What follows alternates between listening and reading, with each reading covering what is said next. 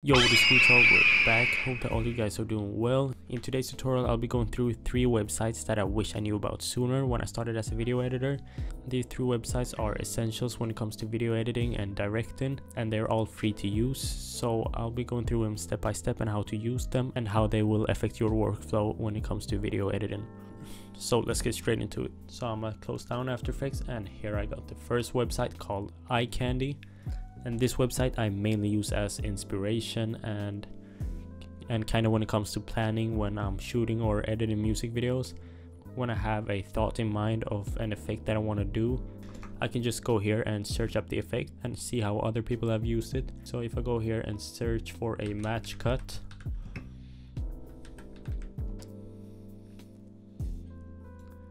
and press right here, and just like that I have a bunch of scenes from music videos and movies where people have used this technique. So all I really need to do is scroll down, find one that I like, and let's say that I'm really interested in this one. And they also have this download button right here, so you can download your file and you'll save it as a GIF, and I'll be using that to create mood boards. Yo, sorry to interrupt, I just wanted to let you guys know that I just dropped my Opium preset pack for Premiere Pro 2, and it doesn't need any paid plugins, so it's beginner friendly, and all you need to do is really download that, and then you have all of these drag and drop effects that you can drag onto your scene as easy as that.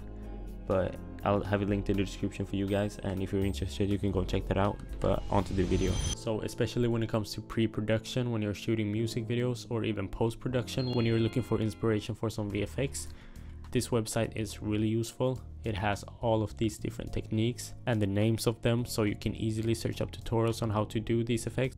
So this one is really an essential for all you video editors out there, and I'll be using this one for a while, and it's great.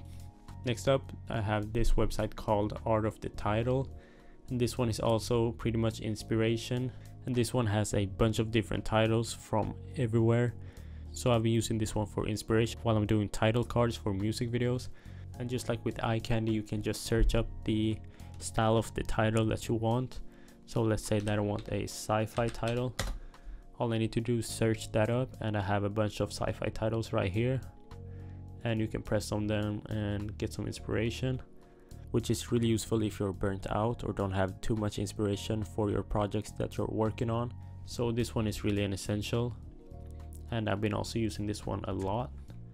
And I'm not sponsored or anything yet, but I hope to be soon. But now for real, this one is really good. Has a bunch of different titles that you can get some really good inspiration from. That's mainly the reason why I use it so much, but that's pretty self-explanatory. I don't really need to go through it too much. I'll have a link to the description so you guys can check it out for yourself. But on to the next one. And the next website that I'll be using a lot is this one called ideogram.ai. This one is an AI website that I'll be using to create like these AI type of images, since I'm not the best at drawing or coming up with drawing ideas. And I was working on this lyric video, and they wanted some kind of drawn animation in the background, and I had no idea how to do it. So I turned to this website, these type of drawn animation style pictures, and also completely free. So I made all of these using the AI prompt. So all you really need to do is describe what you want, and I actually used ChatGPT. I told ChatGPT to give me an extremely detailed look of some cloud scene with hearts in the middle, and that's basically what it gave me. And all I need to do is copy paste that into the prompt and then just generate a picture out of that. You can see right here the prompt, a mesmerizing and vibrant blah blah blah, all of that. So all I needed to do is copy that into right here and generate a picture. And the only downside that I have with this website is that you have to wait so long, and I'm not doing that, so I have to wait for some minutes. After you've got your AI image and it's done, all you need to do is save it as a JPEG file. And then I used this other website called Immersity AI, and I just dragged my picture into that one and let it load for some seconds, and then it basically animated the whole picture for me, and I didn't need to do anything at all. And this one is also free, and with this AI you can just export the picture, easy as that. So using these ones together is actually a killer combo, especially if you're working on some type of lyric videos that I did.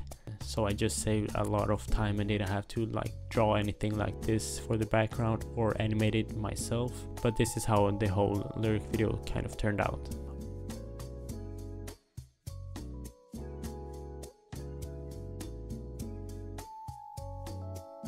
But that's it for today's tutorial. I hope you guys learned some new, but I'm happy I could share this with y'all, and thank you all so much for watching. Make sure to subscribe and leave a like, and I'll see you guys in the next one.